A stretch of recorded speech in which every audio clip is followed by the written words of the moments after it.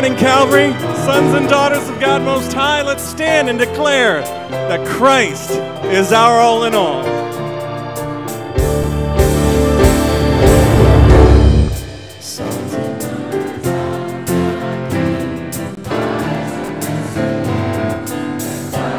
Let's take it from the top right here, sons and daughters. Sons and daughters of the King, rise up and sing that Christ is all in all. Sing the glories of His name, together proclaim that Christ is all in all. Amen.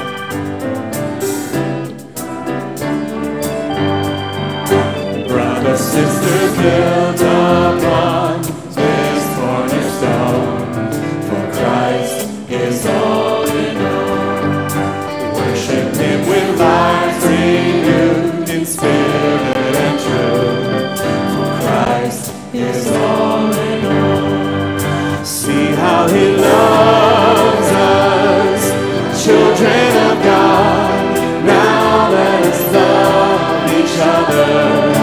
If He has called us children of God, that's who we are. He's chosen and beloved. Bound together by His blood, rooted in love, Christ is all in all. Standing in one faith, one Lord, one holy accord, where Christ is all in all. See how He loves us, children of God. Now let us love each other. If He has called us children of God, that's who we are. He's chosen and beloved. That's who we are.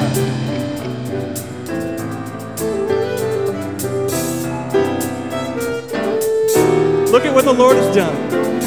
Look at what the Lord has done. Made us one by the blood of Jesus. Look at what the Lord has done. Now we love with the love of Jesus. Look at what the Lord has done. Made us one by the blood of Jesus. Look at what the Lord has done. Now we love with the love of Jesus. Look at what the Lord has done. Look at what He's done. Made us one by the blood of Jesus. Look at what the Lord has done. Now we love with the love of Jesus. Look at what the Lord has done. Made us one by the blood of Jesus. Look at what the Lord has done. Now we love with the love of Jesus. How He loves us, children of God. Now let us love each other. If He has called us children of God, that's who we are. He's chosen and beloved. Sons and daughters of the King, rise up and sing that Christ is all in all. Amen. The Lord has done it. Amen. Please be seated.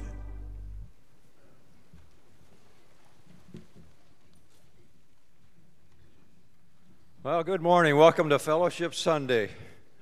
It's great to see you all here. Once a year, we all get together, our 9 o'clock and our 10:30 worship services. We all get together. We have a great time of fellowship and a great time to see who gets the pew first.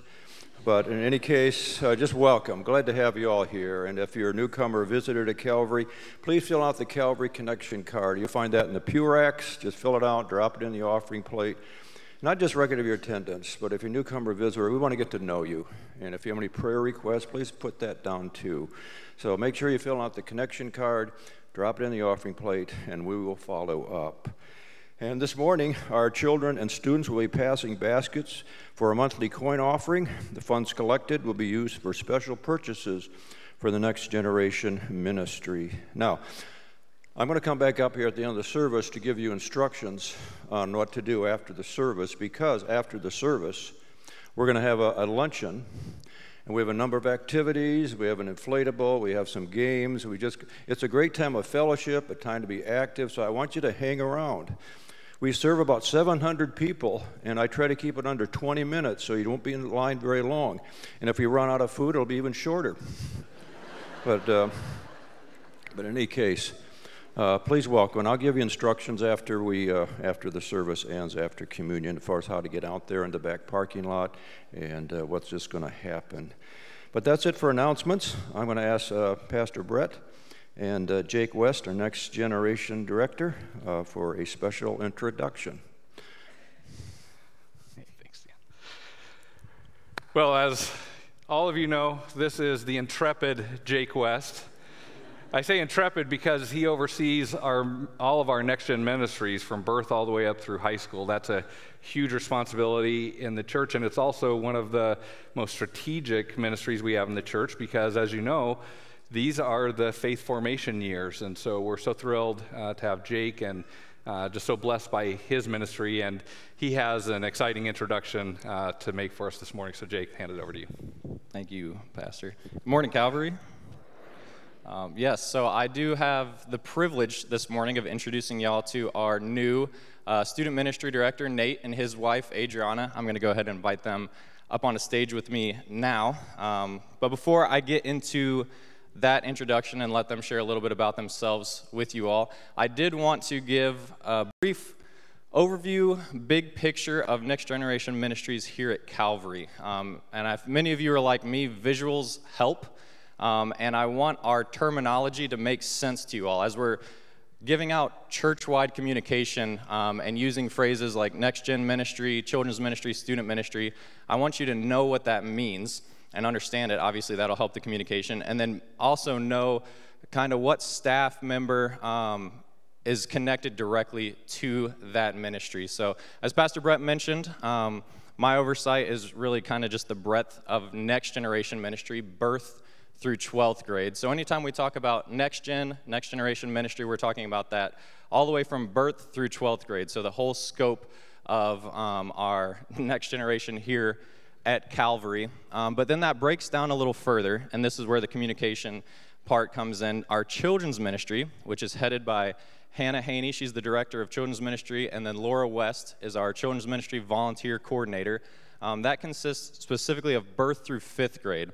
So our nurseries, our 2s and 3s class, and then our pre-K and elementary classes on Sunday morning, our Awana, our VBS, anything that would affect birth through 5th grade will directly go to Hannah as the director and then Laura West as the volunteer coordinator, because there are literally hundreds of volunteers needed for that ministry. And then the second subset of that is student ministry, and that's where I get the privilege of introducing you all to Nate this morning.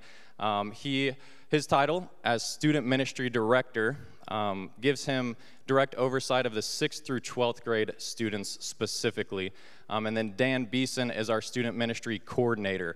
He does a lot of the tech, a lot of our social media, advertising, a lot of everything behind the scenes that is needed to allow student ministry to be accomplished. So while there is a lot of overlap and a huge blessing that the Lord has blessed Calvary with a team, and we work together on a lot of things as a team within Next Gen, there are specific subsets within that with children's ministry and student ministry where I think it was important for you to see that, kind of a picture of that, and see who is directly related to those ministries.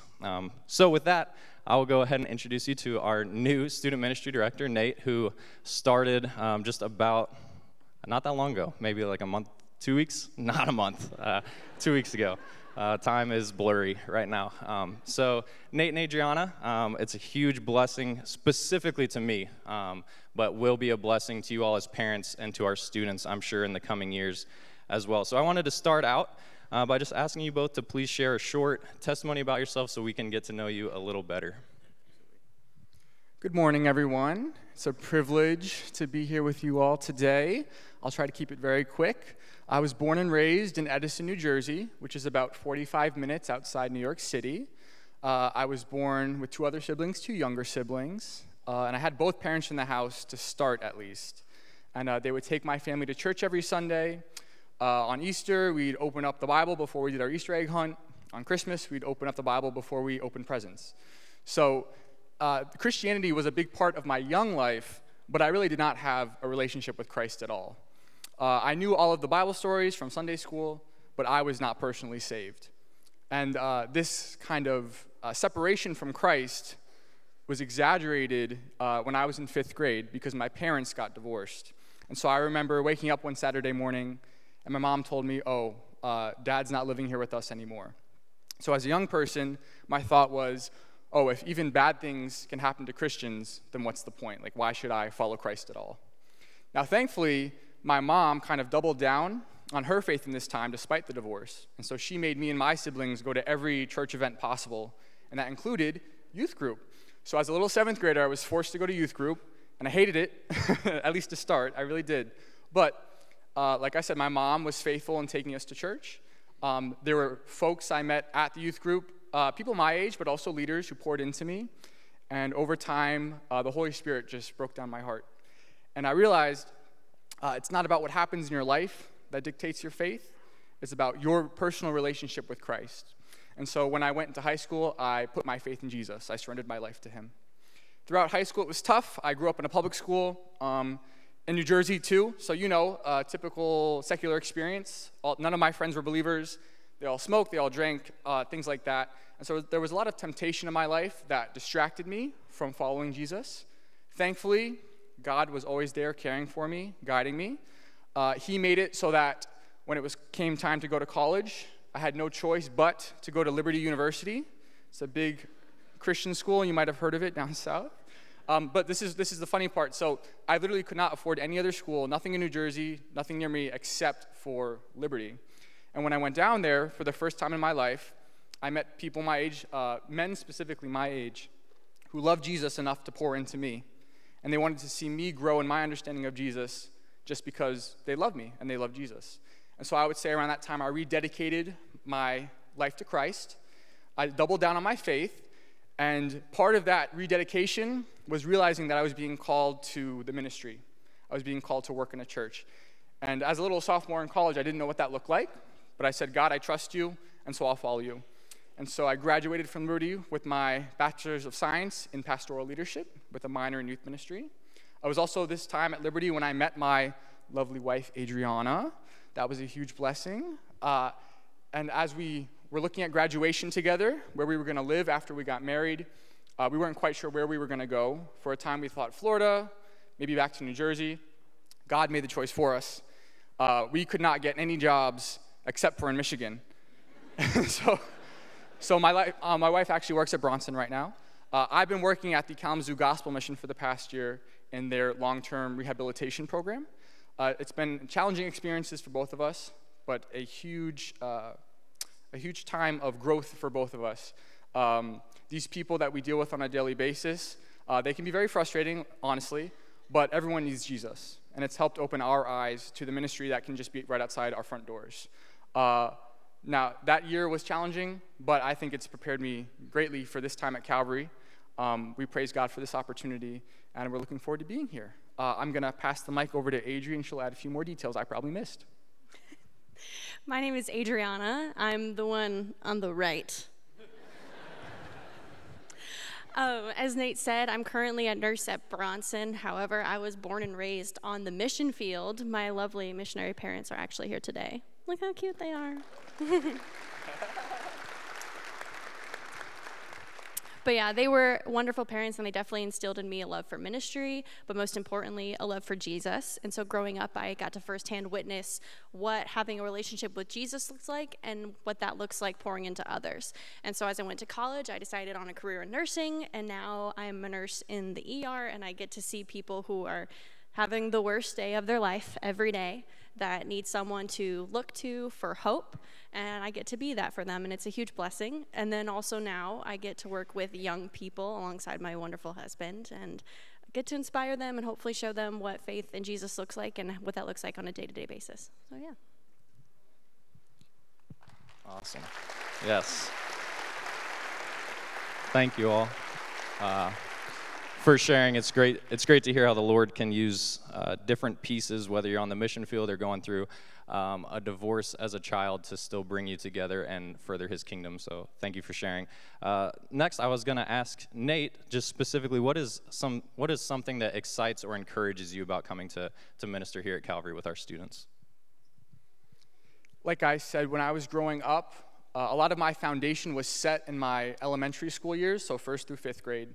I really did know the stories. I could kind of throw back the answers to any questions you could give me in Sunday school.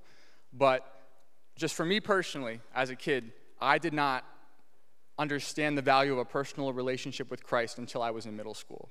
So for me, that's what's most exciting. I know not every kid is like me, but I know for a fact there are kids right now whose foundation has been set, but they haven't quite understood the personal aspect yet. They don't understand yet that they need to commit their personal faith to Christ. And so that's what excites me. I remember as a young person, my eyes being open to that reality and my life transforming. And I wasn't some super mature 7th grader either. I was your very average, very typical kid. But still, I recognized what Jesus had done for me on the cross as powerful, as life-changing. And so that's what's exciting for me. I know there are plenty of kids here who are super mature, who have probably accepted Christ before they've been to middle school, but then there are others who are not. And I'm excited to see those types of kids have their eyes open to the gospel and the love that Jesus has for them. Thank you. And lastly, just what is something that we as a church family can be praying for, specifically for you and Adriana, maybe explicitly in your first year of ministry here together? Yeah, definitely prayers for organic relationships. We don't want to feel like we're forcing anything with the kids here. As the Holy Spirit sees fit, we want to make those connections naturally. And I think that's what's intimidating for us. We'll be honest, the type of people we'd interact in our workplaces these last years, it's not exactly the people that you'd see day after day and that you'd really form a relationship with. Usually they're in for a few hours and they're out, and that's just the nature of where we worked. Here we get an opportunity to interact, hopefully, with the same kids, the same families, week after week, month after month, Lord willing, year after year after year. And so we just appreciate your prayers that we could minister to these kids, these families, in a way that is ordained by the Holy Spirit, in a way that is led by Him. Because that's my job description. That's what we've been called here to do. But we don't want to force it, you know. We trust that Jesus will bridge those pathways, and we want to walk down them as He sees fit. Thank you. Thank you both. Well, if you all join me in prayer specifically, and I encourage you all to take some time, take the opportunity to introduce yourselves to Nate and Adriana. This is a big group. You guys have to learn 2 new names. They have a few more to learn, so introduce yourselves and welcome them to their family, and pray with me now for them as they start their ministry here at Calvary. Father, thank you so much for this morning and just the blessing it is to look out and see a church family gathered together, specifically on Fellowship Sunday, that we can all come together corporately and worship together in one service. I just thank you for that blessing that we have. I pray specifically now for Nate and Adriana as they start some full-time vocational ministry, specifically here at Calvary. I pray that we as a church family would surround them with those relationships that Nate was talking about that can only be founded as deeply as they can on a spiritual level with our relationship with the Holy Spirit and how we have that in common as believers. I pray that you give him wisdom and discernment as he comes alongside parents and students, specifically in the middle and high school, and that you would just bless the ministry, Lord, knowing that it is not people that further the ministry, but is you, and we are simply your tools for the ministry. Thank you for the blessing to bring him to Calvary, and in your name we pray. Amen. Amen. Well, as the offering is received now, let's all stand together and worship the Lord.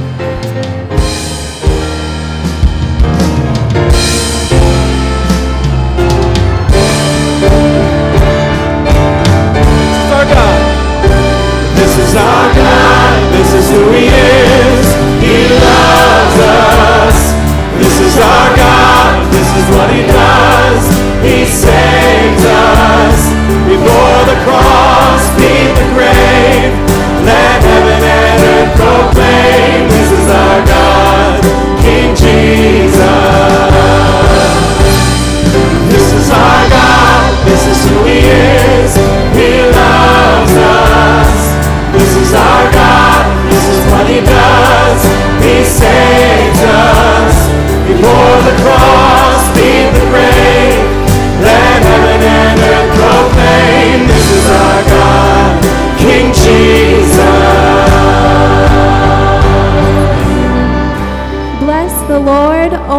soul, and all that is within me, bless his holy name. Bless the Lord, O my soul, and forget not all his benefits, who forgives all your iniquity, who heals all your diseases, who redeems your life from the pit.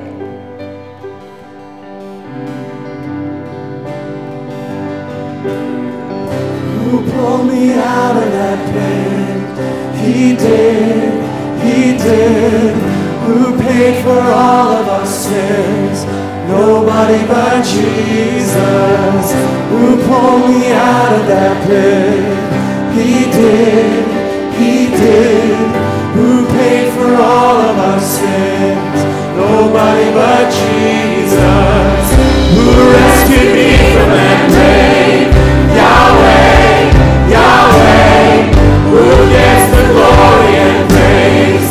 Nobody but Jesus. Who rescued me from that grave? Yahweh, Yahweh. Who gets the glory and praise? Nobody like him. This is our God.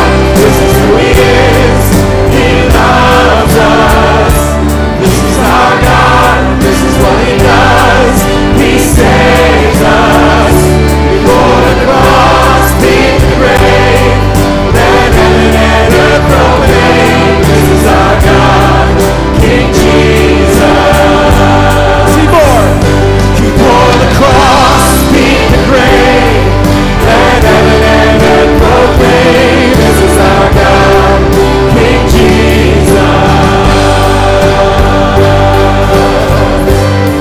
King Jesus.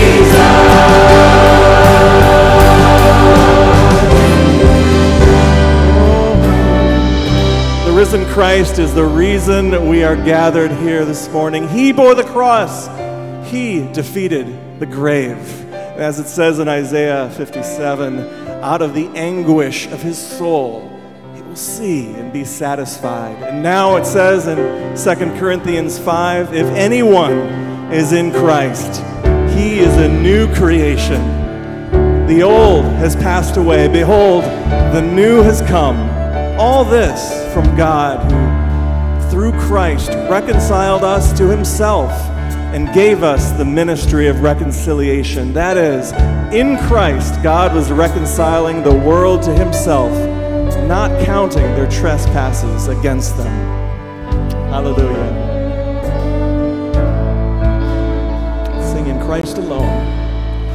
In Christ alone, who took on flesh, fullness of God in helpless babe.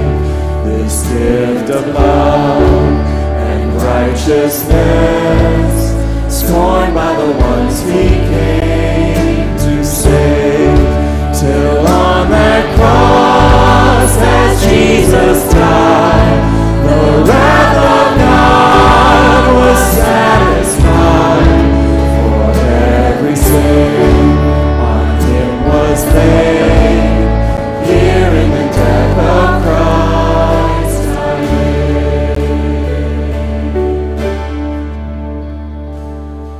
For our sake he made him to be sin who knew no sin, so that in him we might become the righteousness of God.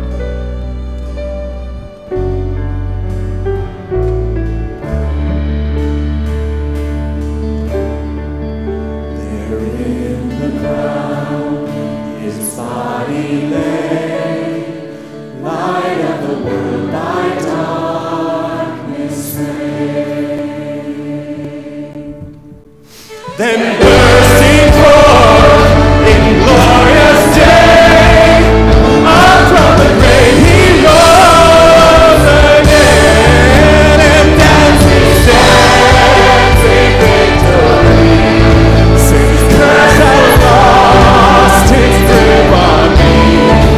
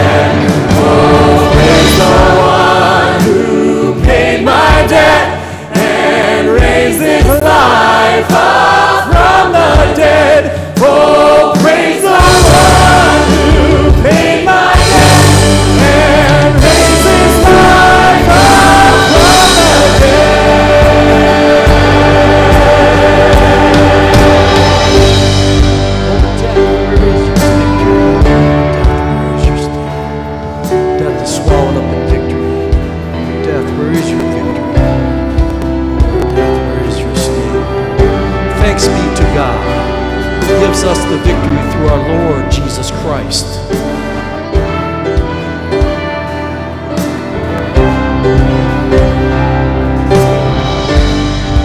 The ground began to shake, the stone was rolled away. His perfect love could not be overcome. Sing it together. Now death, where is your sting? Our resurrected King has rendered you defeated. Forever He is glorified. Forever He is lifted high. Forever He is risen. He is alive. He is alive. Forever He is glorified. Forever He is lifted high. Forever He is risen. He is alive. He is alive. He's alive. He is alive. He is alive. He is alive. He is alive. And the angels cry, holy, all creation cries, holy, you are lifted high, holy, holy forever, forever. Hear your people sing, holy, to the King of Kings, holy, you will always be, holy, holy forever. Your name, your name is the highest. Your name is the greatest. Your name stands above them all, above all thrones and dominions, all powers and positions. Your name stands above them all. Jesus, your name is the highest. Your name is the greatest. Your name stands above them all. All thrones and dominions, all powers and positions. Your name stands above them all. And the angels cry, holy, all creation cries, holy, you are lifted high, holy, holy forever.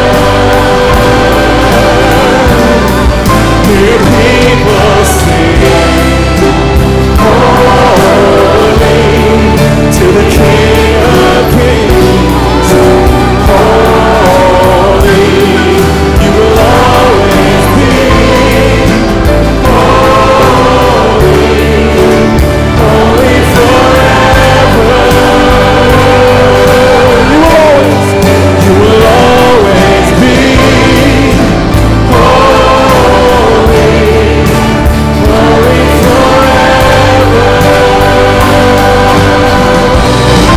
You will always be, holy, holy forever.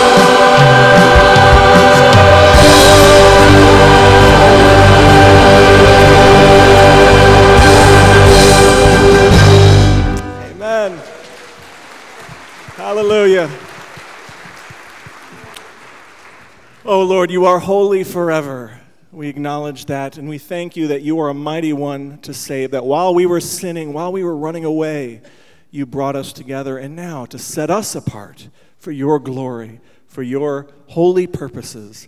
Lord, we pray that even now you would give us ears to hear your word as it's proclaimed, and we thank you, Lord. You've gathered us all together in a room. More than that, you have gathered us as your children, and we're grateful for that. So we're listening now as a body, and we pray it in Jesus' name. Amen. Please be seated.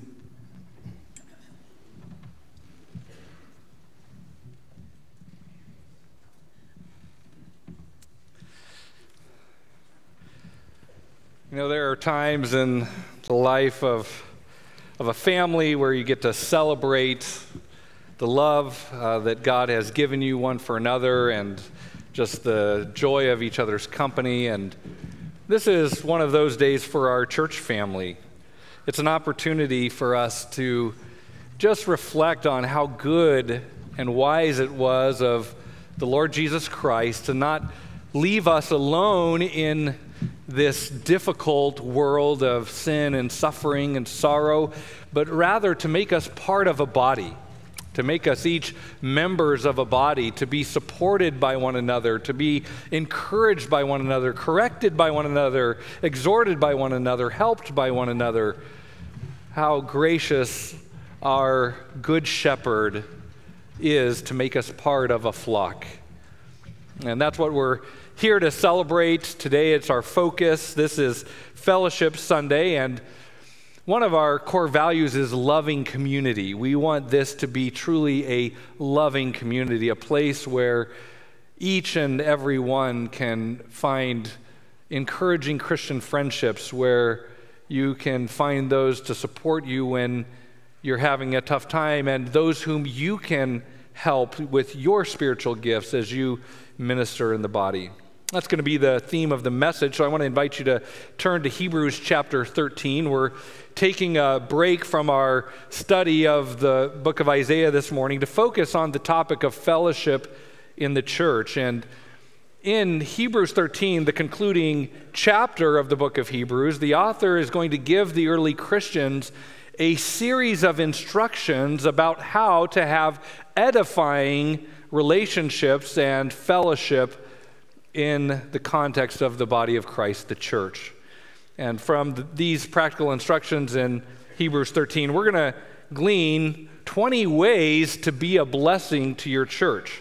20 ways to be a blessing to your church. Now, I know some of you like to take notes. I'm going to ask you not to do that this morning. I want you to put your pencils down, just look up, look at the screen. Don't look at me too much. That'll burn a hole in your retina or something.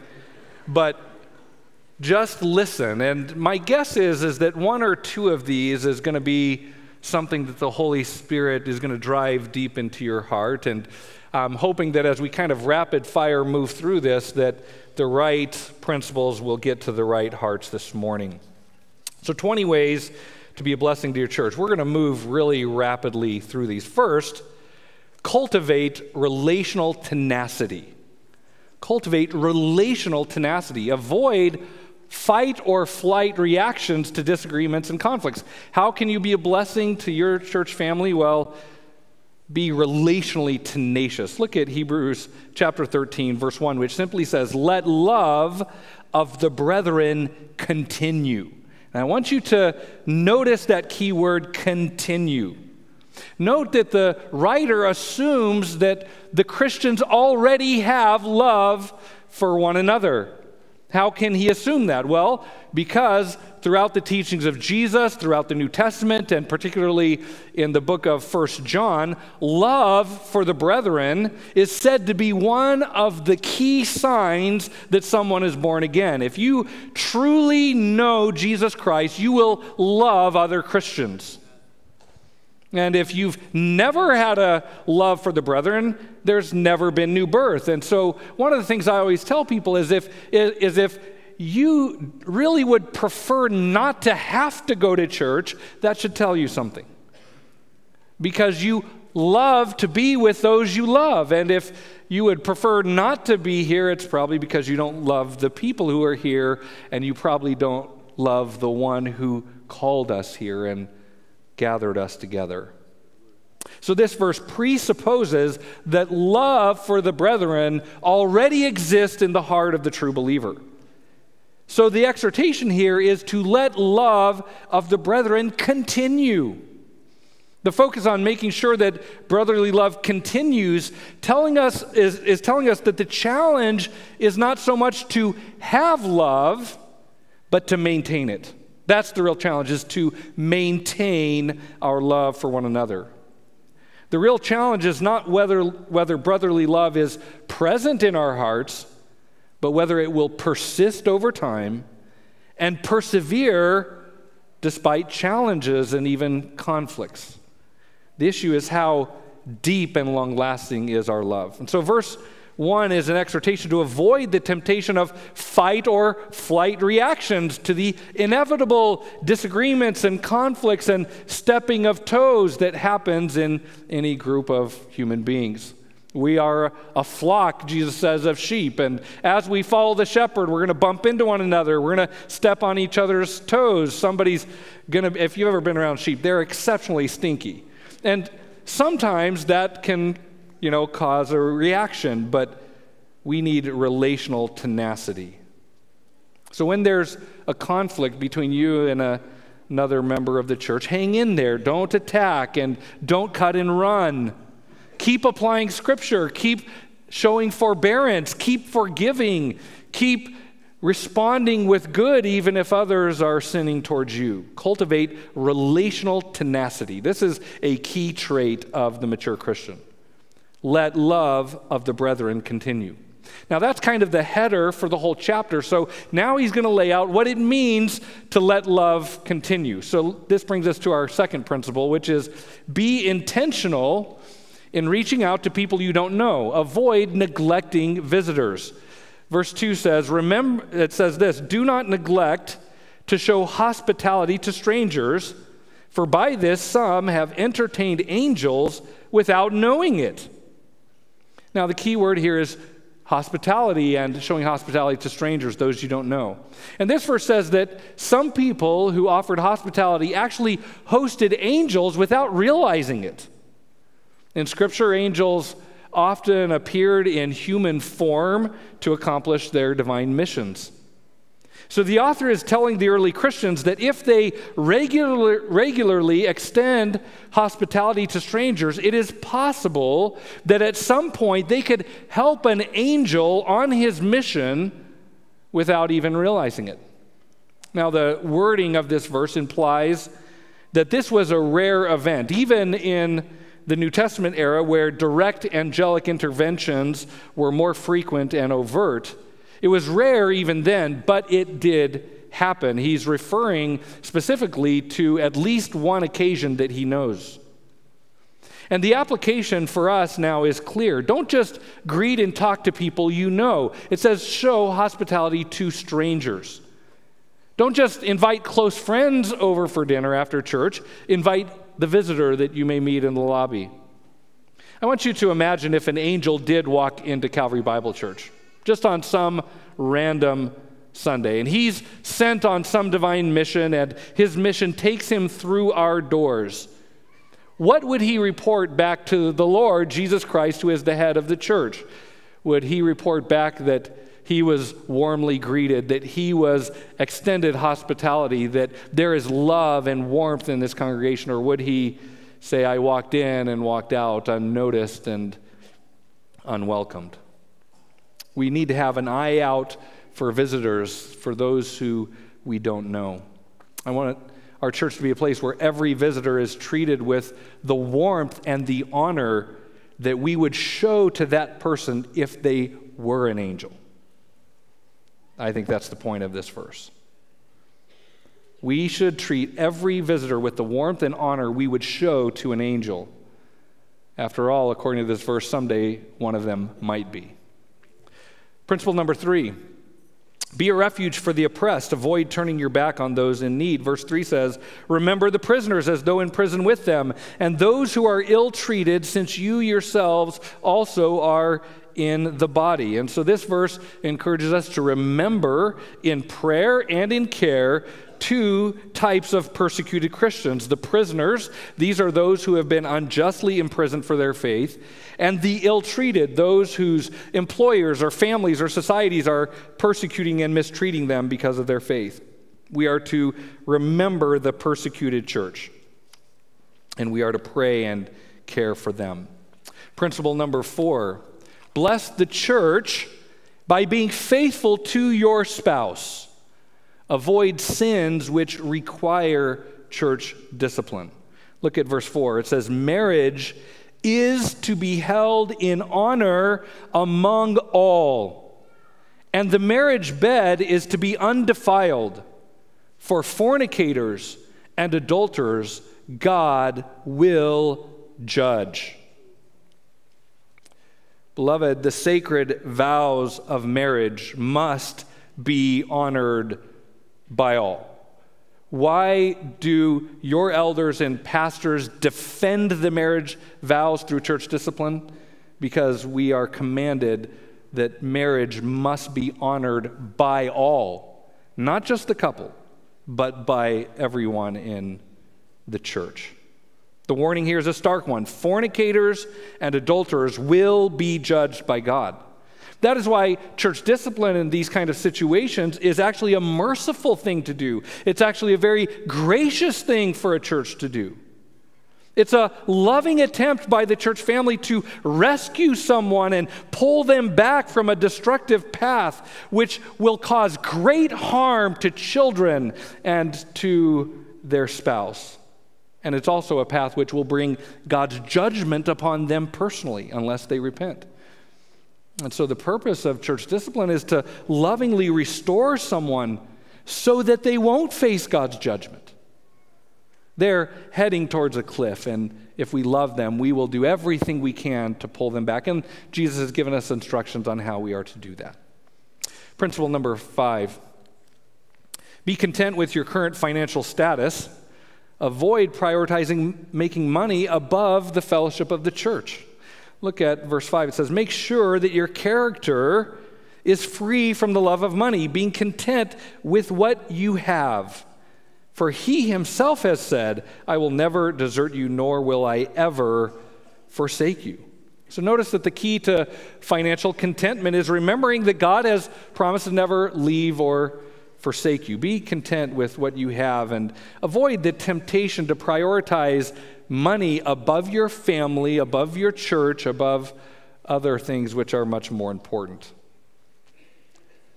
Principle number 6, develop humble confidence in Christ.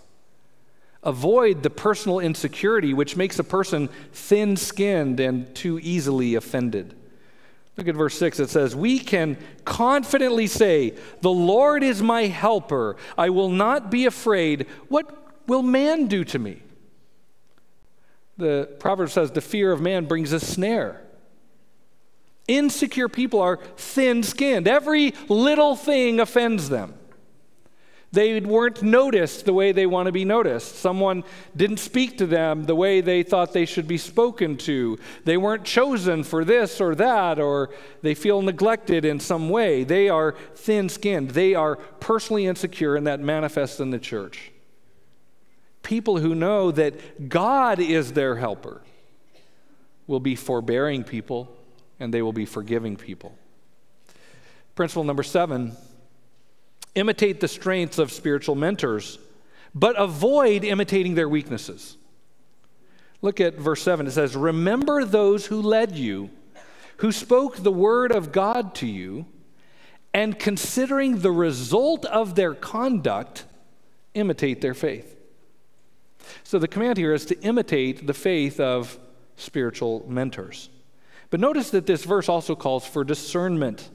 We are to consider the result of their conduct and then imitate their faith. So in the ways that a spiritual mentor's conduct is good and right, we should imitate them. But in the ways their conduct is not good or right, we should not imitate them. A wise person is teachable and eager to learn from a number of spiritual mentors. But a wise and mature person is also discerning, and he realizes that even highly respected leaders are sinners who make mistakes.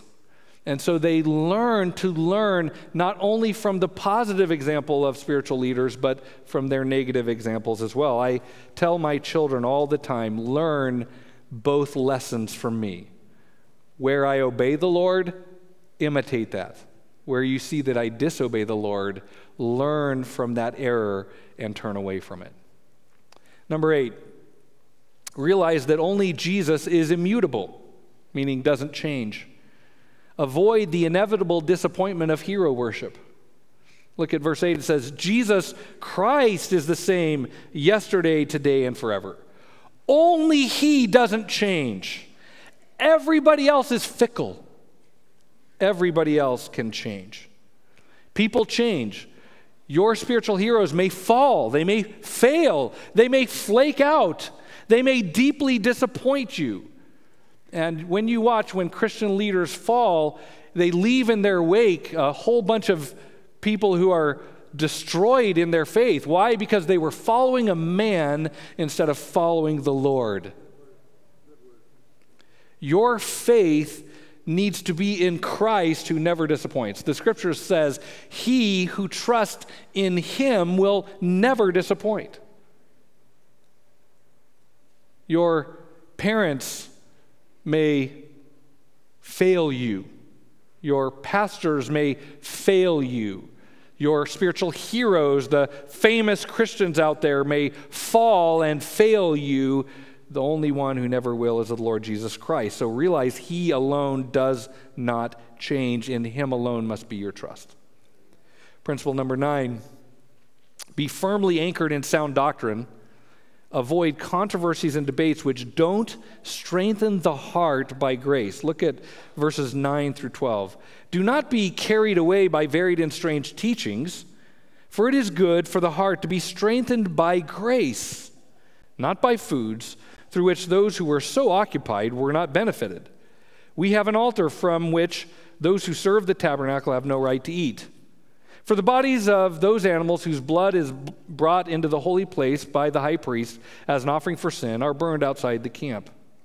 Therefore Jesus also, that He might sanctify the people through His own blood, suffered outside the gate. Here the writer of Hebrews is warning his people not to get bogged down in one of the key controversies of their day. Because he says it has nothing to do with growing in grace and the knowledge of Christ. This debate doesn't strengthen the heart by grace. So avoid debates and controversies which don't strengthen the heart by grace.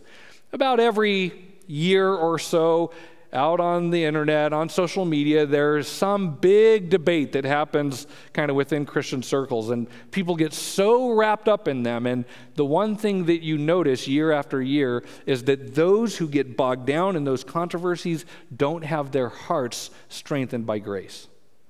It just becomes a bitter fight.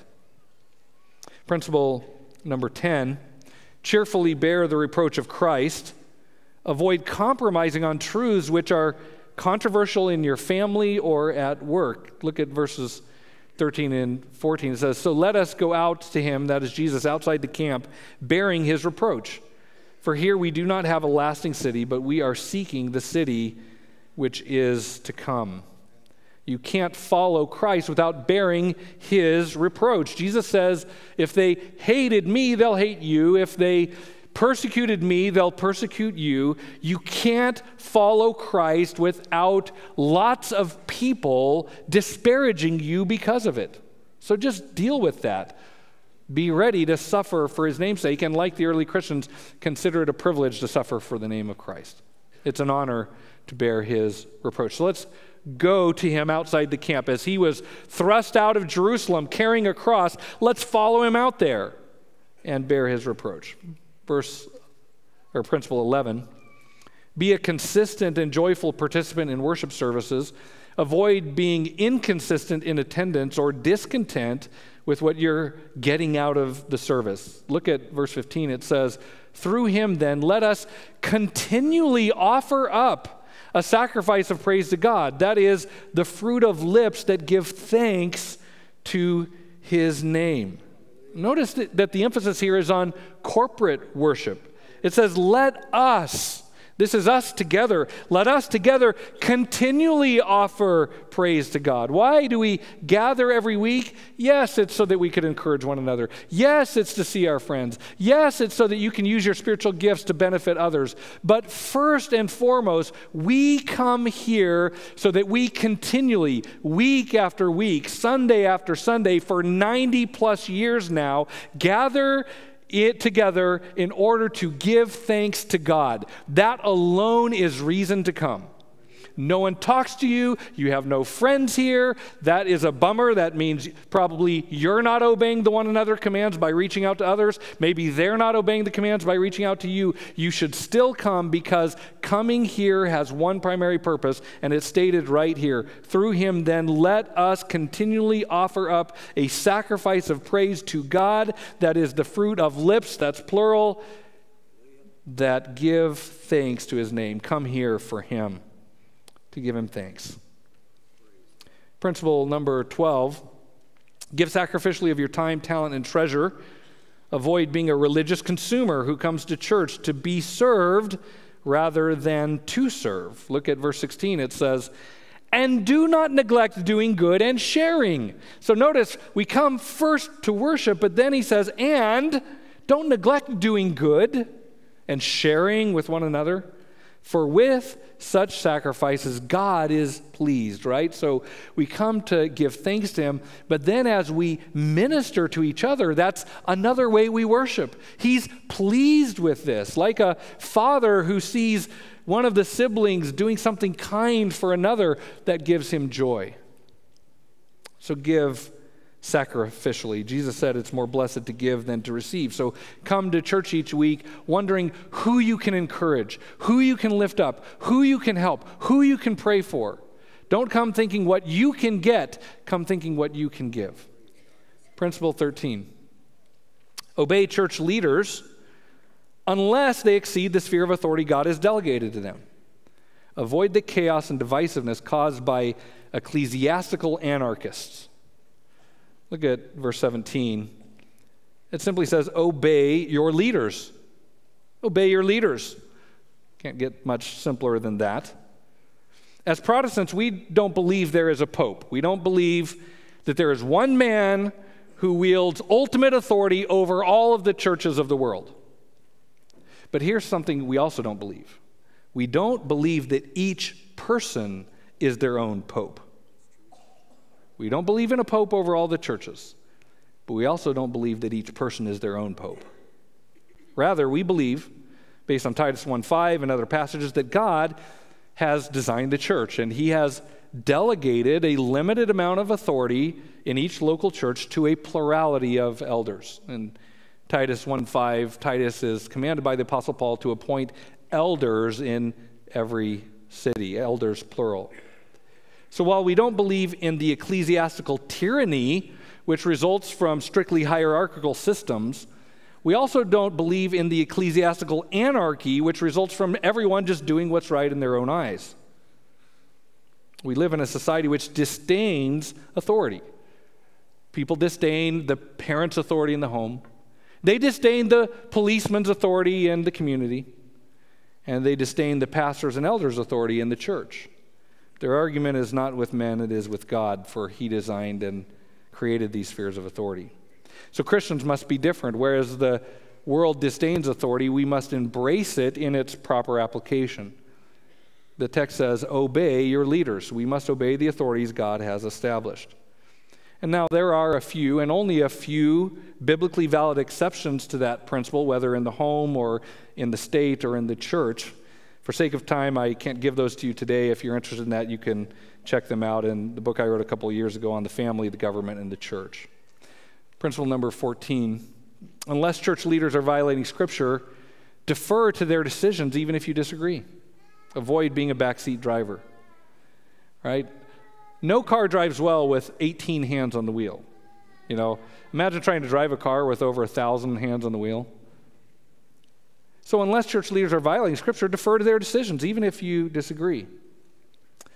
The Lord has designed in each of the spheres of authority for there to be a way to break impasses In a marriage, sometimes there will be two different and equally valid opinions. So how can the impasse be broken? God has designed, in order to avoid deadlock and impasses in the family, that the wife should submit to her husband.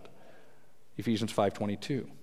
In a similar way, in a church, there can be many equally valid opinions on a whole variety of practical issues: meeting times, what to spend money on, what to do with this room or that room, etc., what to prioritize. So many things, equally valid opinions. So to avoid being bogged down by differences of opinion, God commands believers to submit to their spiritual leaders. Verse 17 says, obey your leaders and submit to them. So defer. Principle 15. Be accountable to those who are accountable to the Lord to watch over your soul. Avoid remaining on the fringes of the flock where you can stray or be dragged away before anyone can notice or intervene. The reason given why it says obey your leaders and submit to them is it says for or because they keep watch over your souls as those who will give an account. God knows that sheep need shepherds. So don't rob yourself of the guidance and of the spiritual protection that comes from being accountable to godly elders. Principle 16. Be a source of joy and encouragement to your shepherds by thriving spiritually. Avoid being someone your pastors and elders grieve over. At the end of verse 17 it says, let them do this with joy and not with grief, for this would be unprofitable for you. See, shepherds love their flock. I love you. Your elders love you. Your pastors love you.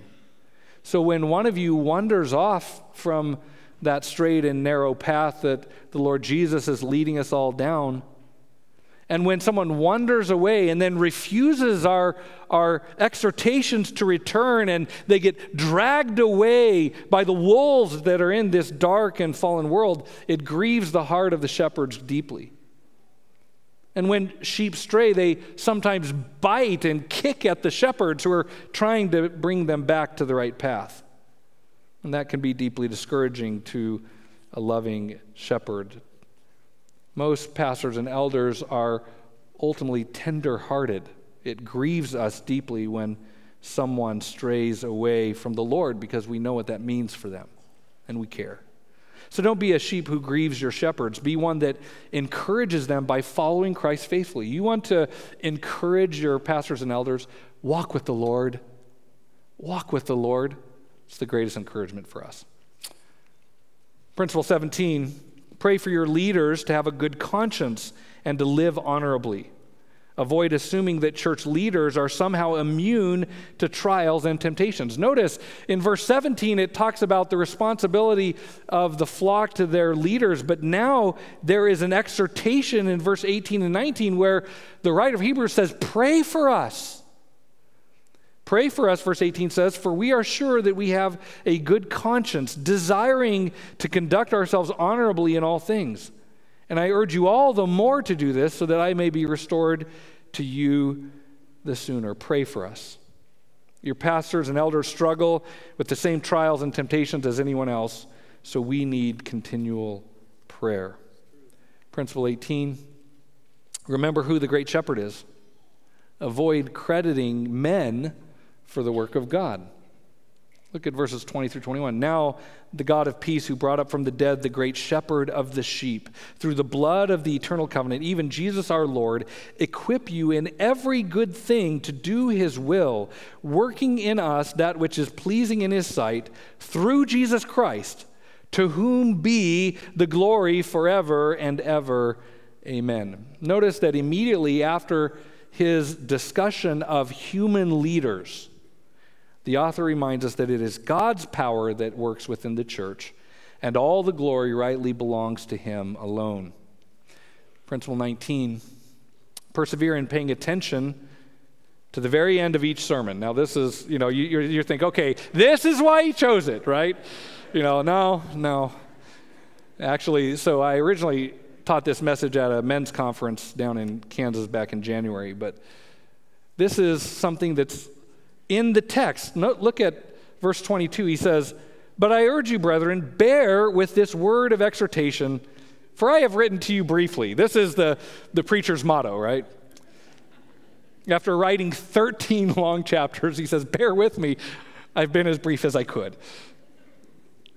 But persevere in paying attention to the very end of each sermon. Avoid missing a truth you need to hear. Truth takes time to share, and you need truth. Principle 20, last one. Pay attention to changes in a fellow believer's circumstances. Avoid being unaware how each other is really doing. Verses 23 through 25. Take notice that our brother Timothy has been released, with whom, if he comes soon, I will see you.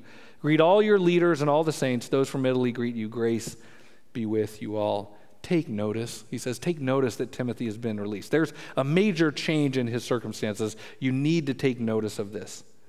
Let's be a church that takes notice of major changes in the life circumstances of one another.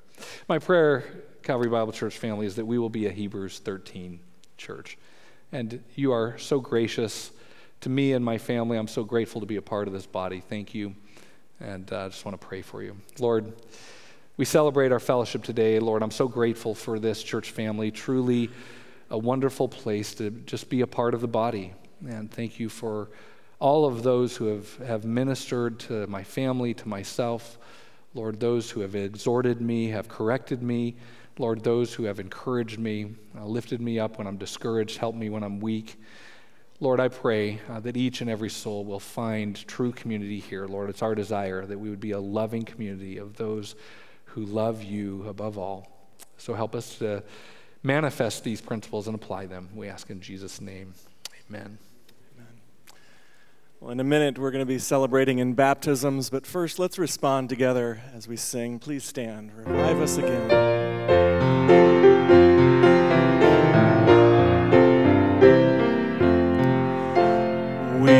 Praise thee, O God, for the Son of thy love, for Jesus who died and is now gone above.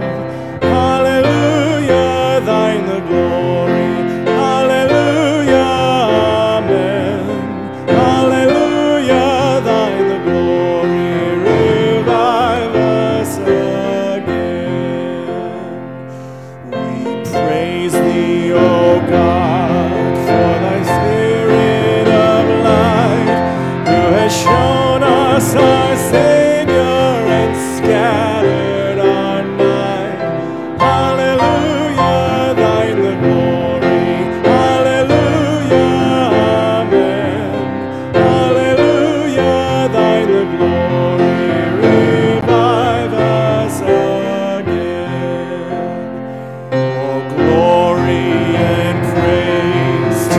Lamb that was slain, who has borne all our sins and has cleansed every. Hallelujah! Hallelujah! Thine the glory. Hallelujah! Amen.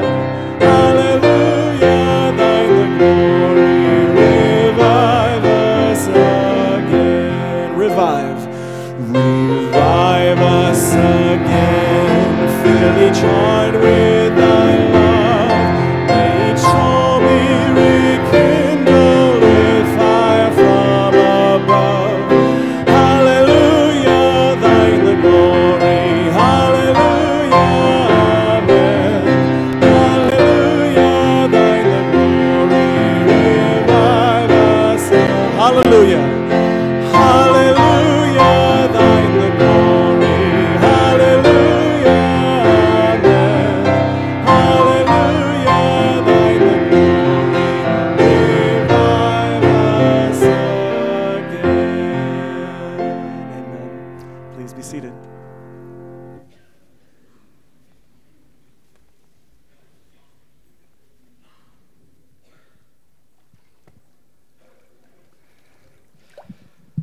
Well, we come now to, I think and truly believe biblically, the most important thing that the church does, which is to celebrate and to testify of the gospel of Jesus Christ and the work that he has done in the lives of people.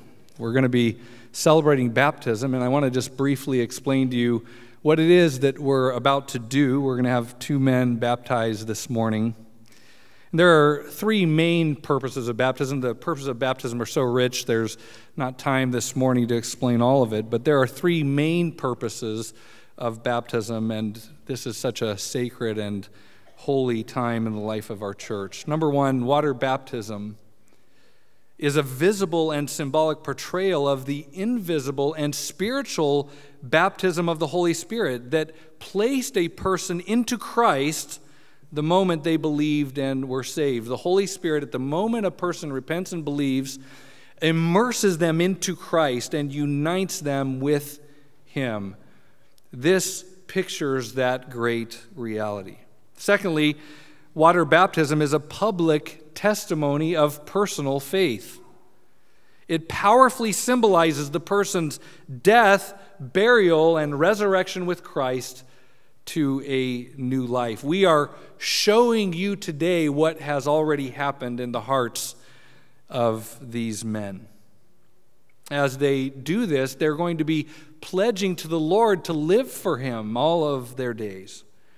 And third, water baptism is the initiatory ordinance given to the church, which marks the reception of a believer into fellowship by a local church. We're recognizing the saving grace of God in these men's life. And so we're going to celebrate this together this morning. We have 2 men who are going to be baptized, Ben Kingsley and Isaac Olivares. So we're going to have the brothers come down. Yep. Isaac.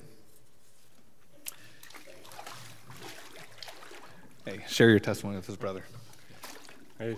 So yeah, I've gone to Calvary Bible Church for a long time, since I was a little kid, and I always thought it'd be great to enter the baptism via cannonball dive, but it's not deep enough. So, but yeah, no, my name is Isaac Olivares, and I wanted to take some time to share the story of God's work in my life and how He drew me to Him.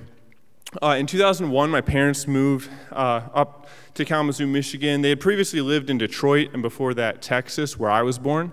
My parents are God-fearing believers who took the time to homeschool me and my siblings to give us a strong biblical foundation, and I was blessed to inherit a religious heritage, but as we know, salvation is not inherited from parents, and as I grew older, I became more and more aware of my own desire to rebel against the Lord.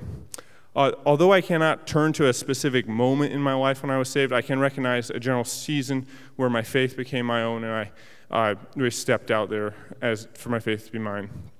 At some point after high school, my parents started attending another church, and I stayed at Calvary, and I attended the college group with Jordan Dersh and among others. I really floated through services at that time. I just stuck around for the socializing, and my actions outside of the church really reflected my true heart condition. The contrast between my church self and my weekly self grew more and more drastic.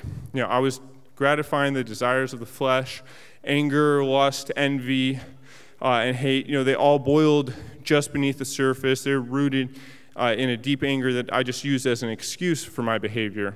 I was really eking by on a well-practiced routine, and I was riding on spiritual fumes. I'm not sure of the exact time, but somewhere in there, the Lord made something click.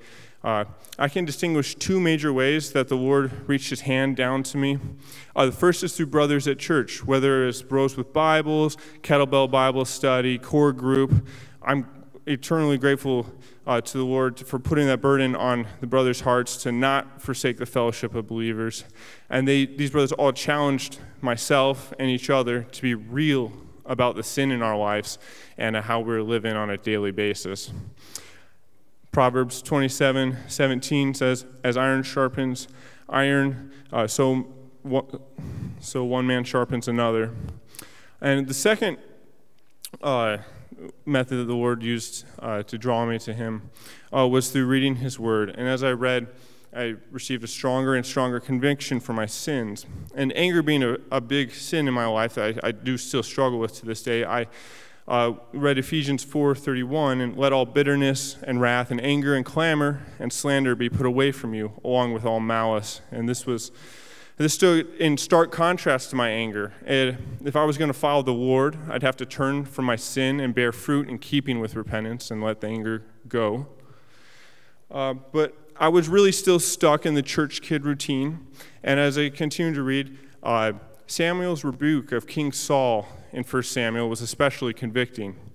Does the Lord delight in burnt offerings and sacrifice as much as in obeying the Lord? To obey is better than to sacrifice. I was treating church attendance in the same way that King Saul was treating his sacrifices and service to the Lord. And I had heard the gospel from a young age, but now I knew that I'd have to apply it to my life and make that the core meaning of why I should live in a Christ-like fashion. The gospel was making, as Pastor Burnett puts it, the 12-inch distance from my head to my heart. And for that, I have Colossians 2:13 and 14. And you who were dead in your trespasses and the uncircumcision of your flesh, God made alive together with him, having forgiven us all our trespasses by canceling the record that stood against us with its legal demands. This he set aside, nailing it to the cross. I'm a sinner who by the grace of God has been convicted of my sin, and by the mercy of God has been pardoned from eternal death by the sacrifice of Jesus on the cross. It is by faith that I continue to grow and mature. As I still struggle with anger and depression, I cling to verses such as Romans 6:12 and through 14. Let not sin therefore reign in your mortal body to make you obey its passions. Do not present your members to sin as instruments for unrighteousness, but present yourselves to God as those who have been brought from death to life, and your members to God as instruments of righteousness. For sin will have no dominion over you, since you're not under the law, but under grace. Another verse that really reflects my life as I walk forward in Christ is 1 John 4:19. We love because he first loved us, and is the heart of gratitude that I pray that I reflect to the Lord each day. This verse has a special place in my heart because it reminds me of the reason I have to love and serve Christ. And then along with that verse, I've added John 14:15. If you love me, you'll keep my commands, further driving home my conviction. These verses summarize an important aspect of my walk with God and how he drew me to him. As I continue through this life, I pray for his mercy and grace. Brother, what a wonderful testimony of God's grace and his work in your life. And so I want to ask you here in the presence of these witnesses, the church body, have you acknowledged that you are a sinner? Yes. Do you believe that Jesus Christ is the Son of God who died for your sins, rose from the dead, and is coming again soon? I do. And is it your intention to follow him all of your days? It is. Then it is, my brother, my privilege to baptize you in the name of the Father and the Son and the Holy Spirit, buried in the likeness of his death and raised in the likeness of his resurrection.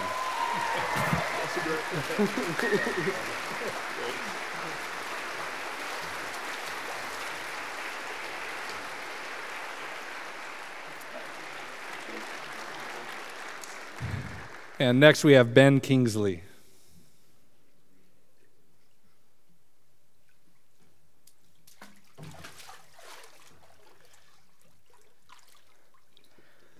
Hi, I'm Ben Kingsley.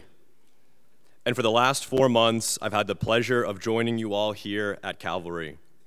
I am so grateful for all the prayers of my family, friends, and strangers that helped lead me to this very moment. Prayers that our gracious and compassionate God heard and answered. Almost 12 years ago to the day, I graduated with a Bachelor of Arts in Biblical Studies from the Masters University. That's John MacArthur's school. Many of you have his study Bible in your hands right now. Praise God. 12 years ago, I had, quote, all the biblical knowledge, so to speak. More biblical knowledge than 99% of the world. I aced courses like Old Testament survey and New Testament survey, Christian theology and introduction to biblical languages, even classes on individual books like Job. But I believed like a demon. James 2 makes it clear that even the demons believe God is one and shudder. One God above all, and there is no other.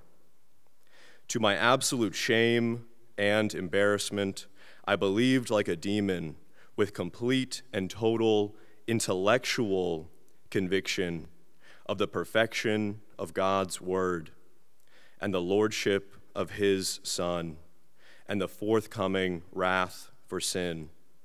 But I was dead in my trespasses, in love with this present world, and a sheep that had strayed far from the one and only shepherd. For the next 12 years, I would do what was right in my own eyes. I was a lover of my own self, but it was 12 years of cognitive dissonance, meaning I lived every day of my life in tension with what I knew to be true. My head, my heart, and my actions were all disjointed. In the mirror of the Word, I had seen my natural face, but I willingly forgot its appearance again and again. My testimony is one that highlights Romans 1 and the ability of ungodly man to suppress the truth in unrighteousness. I darkened my own heart, and perhaps first in line among men, I was without excuse, and I would be without excuse at the coming day of judgment. I'm a professor of English at Kalamazoo College, and despite being held in so thought highest intellectual esteem among men, every day of those 12 years, I never lost the certainty that there is only one book, one word, that is Hebrews 4, living and active, one word that is sharper than any two-edged sword, one word that pierces as far as the division of soul and spirit, of both joints and marrow. There is only one word able to judge the thoughts and intentions of the heart. Despite being a so-called man of letters, my soul only bore witness to the salvific, the saving power of one word and of one gospel. 4 months ago, in late evening, trembling in my kitchen, I read Romans chapter 2, and our Lord pierced my heart. Verse 4, or do you think lightly of the riches of his kindness and forbearance and patience, not knowing that the kindness of God leads you to repentance? God's kindness in my life, his long patience and forbearance, was and is irrefutable. It was on display in every aspect of my life. Through his kindness, he softened and drew and illumined my heart. His kindness led me to repentance. That night, he preached John chapter 3 to me. Like Nicodemus, I needed to be born again. There is perhaps no other verse that can become as stale on the tongue and in the heart of an unrepentant, unbelieving church attendee than John chapter 3, verse 16. That night, God took what had been stale for me and made it full of salt. Whereas before I was deaf, I was given ears to hear. I was given a new and listening heart. For God so loved the world that he gave his only begotten Son, that whoever believes in him shall not perish, but have eternal life. Our Lord turned me from my sin. God washed me, and he put away my evil. Our good shepherd placed me on his shoulders and carried me back to his flock. While I was yet a sinner, Christ died for me. And since that night, only by his grace, I have practiced the truth and come to the light. May this work be evidenced as having been done by God. I could never, ever have begun or sustained this new man. Praise Jesus Christ, the Lord of our salvation. May we live to celebrate, may we live to extol his everlasting glory. Brother Ben, as I listen to your testimony, I'm reminded it's not being at church that saves, not having a Bible degree that saves. It is coming to that moment where the Holy Spirit opens a darkened mind and a hardened heart. The Word of God pierces the heart and mind to show that you're a sinner and that Jesus Christ, who died and rose again, is the only way of salvation. Brother, have you acknowledged that you are a sinner before a holy God? Absolutely. And do you believe that Jesus Christ is the Son of God? Absolutely. That he died for your sins, was buried, rose again on the third day, ascended to heaven, and is coming back again? Yes, absolutely. And is it your intention to live for him all of your days? Yes, absolutely. Then it is my great joy, my brother, to baptize you in the name of the Father and the Son and the Holy Spirit, buried in the likeness of his death and raised in the likeness of his resurrection. Hey, brother, get I don't get the hug. What a testimony of God's grace.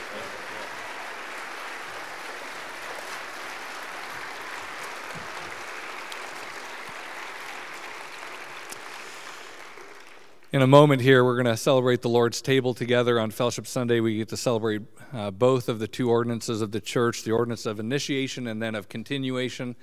And so begin preparing your hearts for that. But let's join in prayer for these two brothers as they live for the Lord. May they be fruitful, and may many others come to a saving knowledge of Christ through their testimony. Lord, we're so grateful for the greatest miracle of all. Lord, the transformation of a heart, the passing from death to life, from eternal judgment to eternal life. Lord, from being in enmity with you to being a child of God. Lord, this is all by grace, all by the finished work of Christ. And so, Lord, we give you the praise, the glory, and the honor. And Lord, we pray for our two brothers that they would walk with you in accordance with your truth and in your ways, and that they would bear much fruit for your glory. Use them mightily, Lord, to spread this good news to other hearts that so desperately need to hear it. And we give you praise for your saving work in Jesus' name. Amen. Amen. Some amazing testimonies. You guys need to get a chance to get to know Isaac and Ben more. Ben's brother actually is a professor at the Master's College. And he's been praying for his brother for years that the Lord will work mightily in his life. But then what, it's only of the Lord, isn't it? You know what, as I thought about that this morning and thinking about our time of now communion, isn't it amazing that even on this Fellowship Sunday, what a better way than fellowship around the Lord's table? This being a time to fellowship and to remember the gracious work of Christ and how that impacts everyone in the room. And we just saw a gracious demonstration of that in the baptismal tank this morning. But even as we reflect about how they impacted not only Isaac and Ben, but how they testified to us about God's gracious work on the cross and how that truth changed them forever. But that's what the gospel is about, isn't it? That changed truth. That truth is surrounded by remembering the work of Christ on the cross. which is described for us in 1 Corinthians chapter 11. And I read that if I want the men to come forward to begin to prepare. For I received for you from the Lord that which I also delivered to you, that the Lord Jesus, in the night in which he was betrayed, took bread. And when he had given thanks, he broke it and said, "This is my body, which is for you. Do this in remembrance of me." In the same way, he took the cup after supper and saying, "This cup is the new covenant in my blood. Do this as often as you drink it in remembrance of me. For as often as you eat the bread and drink the cup, you'll proclaim the Lord's death until he comes. Therefore, whoever eats the bread or drinks the cup and the Lord in an unworthy manner shall be guilty of the body and the blood of the Lord." To remind, it says here, to remember, as it applied even to the Lord's Supper here, in remembrance of me, means that we as participants this morning of this time of baptism of communion are to remember the sacrifice of the death of Christ, and how the memory of the greatness of that sacrifice should cause each and every one of us as believers in Christ to abstain from sin. To become a new believer in Christ, we should want to live a new life. We remember how Christ gave up his body and endured the cross for you and I. He became a living sacrifice. Not only gave us his body, but he spilt his blood as a way to cover our sins, because we, as I and as Ben and Isaac testified this morning, all separated from Christ. And the only way to have a relationship with Christ was through the sacrifice of the death of Christ on the cross with his body, and the remission of sin through this blood of Christ. I love how Samuel Rutherford describes Christ's sacrificial death. He says this: Christ in his death made an exchange. Christ bartered his life in exchange for you and I. Christ never beguiled you, but instead he took the shame and gave you glory. He took the curse and gave you the blessing. He took death and gave you life. Let's just, now as the men will come, we'll just pray for this bread as the men will just begin to distribute it.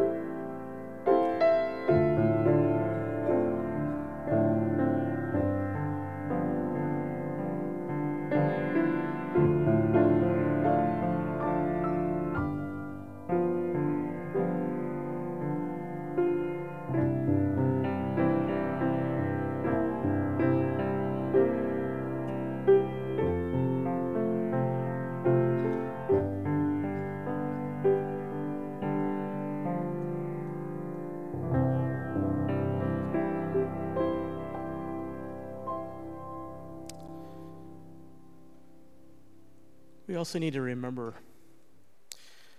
as we partake of this, this is for those who have a relationship with Christ.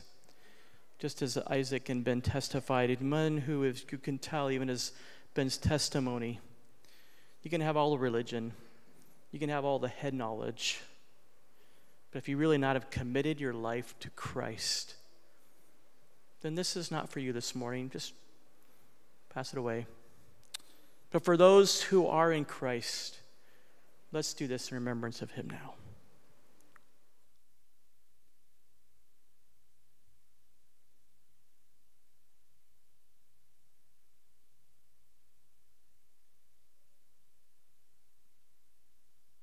Lord, we thank you. We thank you for this Fellowship Sunday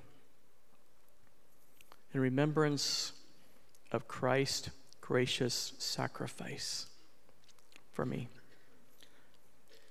I don't deserve this, but it's been given freely for me. Let me reflect and remember that various truths today. Amen. Ben, why don't you distribute the cup for us?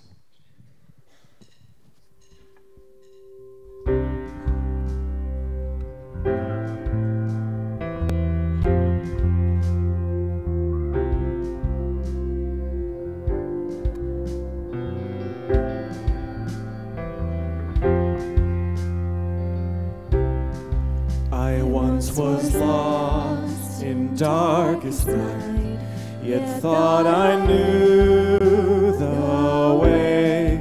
The sin that promised joy and life had led me to the grave. I had no hope that you would own, a rebel to your will.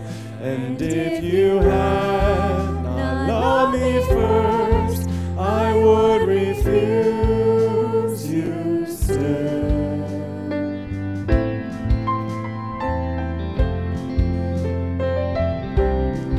But as I ran my hell-bound race, indifferent to the cause, you looked upon my helpless state and led me to the cross.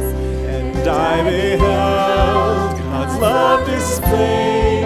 You suffered in my place. You bore the wrath reserved for me. Now all I know is faith.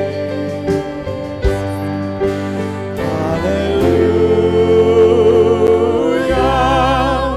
All I have is Christ. Hallelujah. Jesus is my life. Hallelujah. All I have is Christ. Hallelujah. Jesus is my life.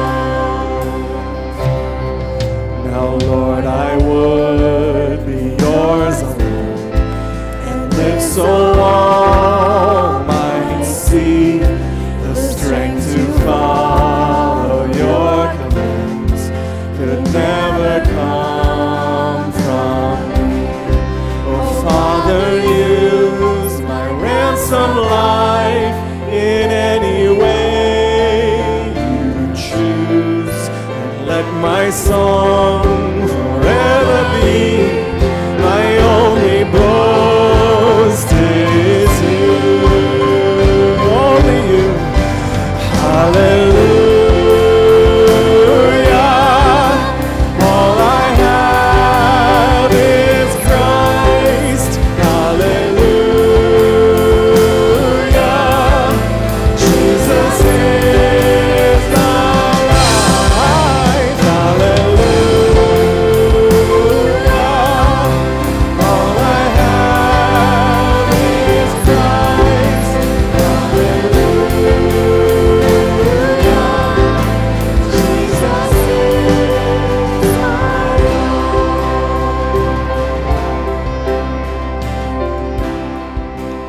those words again. Surrender all.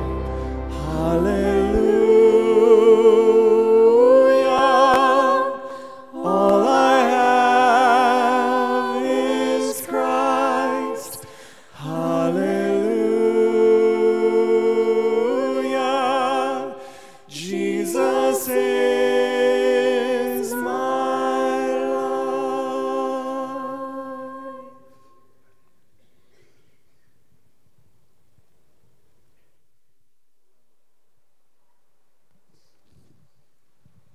I can't think of a better day on a fellowship Sunday to have communion, to hear some men coming to Christ. Great message. And now we get a chance to go fellowship together in Christ, right? And that's what we're here for. Let's just thank him for that. And then I'm going to ask Pastor Dan Johnson to come up and give us some announcements. Dillard, thank you. What a great day to be able to fellowship this day. But Dillard, it's all because of Christ, because of the Word, because of the work of Christ. Help us, dear Lord, as we go throughout our day, even as we go into our time of fellowship, that we would remind ourselves in our conversations of your gracious work in our life, because that's all that counts. Everything else is rubble. And these things I pray. Amen.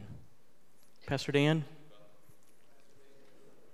Oh, I'm sorry. I got ahead of myself. I was so into the communion. I was thinking about, no, let's take this together, remembrance of him. I got a little overwhelmed with communion this morning. Dan, Pastor Dan. Thank you, Pastor Dave. We have over 1,000 people here this morning. Think of it, 1,000 people, 1,000 something. Oh, see, this is Fellowship Sunday. We're all together, 1,000 people, and we had a great service this morning. Now we're going to have a very passable lunch.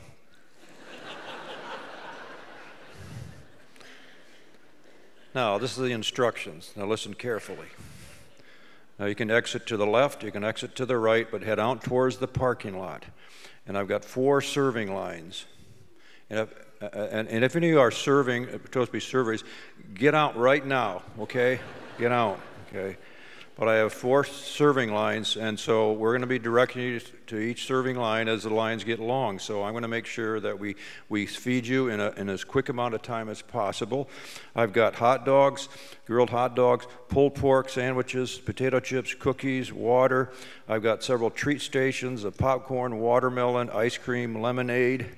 You can sit in, we have a tent out in the field. We got a couple canopies. You can sit on the overhang by the chapel. You can go into the chapel. You can eat in your car. You can eat wherever you want to eat. I don't care, but we've got enough seats for all of you. And I want all of you to have a lunch and sit around and fellowship with Christ and the Lord and what He's done for you. And I want you all to know that in Christian love we can all get together. And that's what we want to do. And even activities, I got some activities. I have a bounce house. So parents, you need to supervise your kids. And kids, you need to supervise your parents. And I have some skill games, a beanbag toss, a hula hoop. We have some field games. And it's going to be just a fun time of fellowship. And then we're going to close about 2:30. And I just want you to know that I welcome all of you. And I want you all to feel part of Calvary Bible Church. So let me just pray for the food, and I'm going to dismiss you. Okay? Thank you, Lord, for the blessings we have this morning. Thank you for the food that's about to be provided. And we just praise and thank you for this day. In Christ's name we pray.